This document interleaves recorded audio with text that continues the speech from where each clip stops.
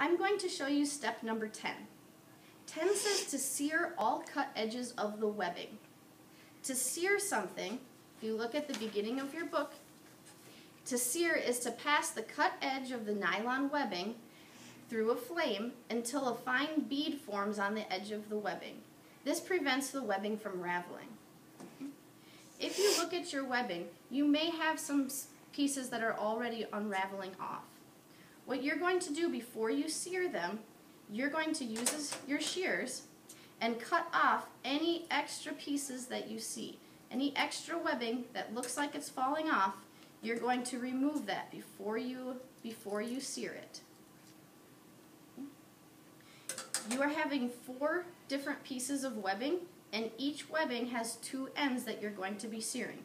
You do not need to sear the long edges because these are already finished and will not unravel.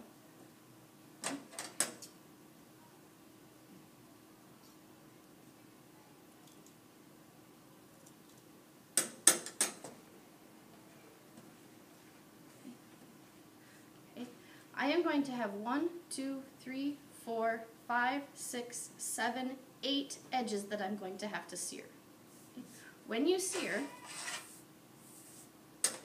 you're going to be using a lighter that looks like this.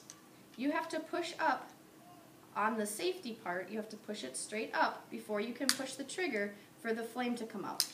If you don't push up and you just try to pull the trigger, nothing will happen.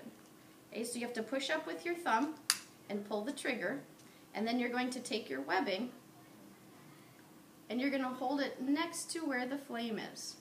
Okay, all I'm doing is passing it under that one time, and on the edge of it, it's going to almost make it so it doesn't unravel anymore, and it's going to have little, it's going to end up being hard on the end.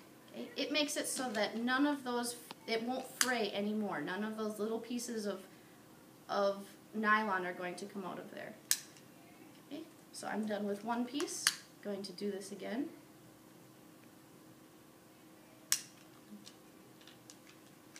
Okay, be careful not to touch the end right away because it will still be hot.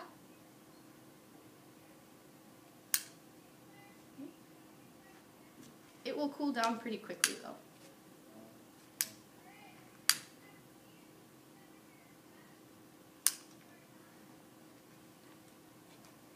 Your directions tell you to sear in a well-ventilated area. When you sear this, sometimes there's some fumes that can come out that don't smell very good. So if you were doing this at home, you would want to do this outside or in a big room.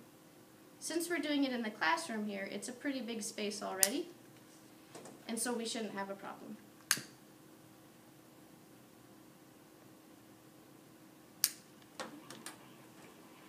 And that is step 10.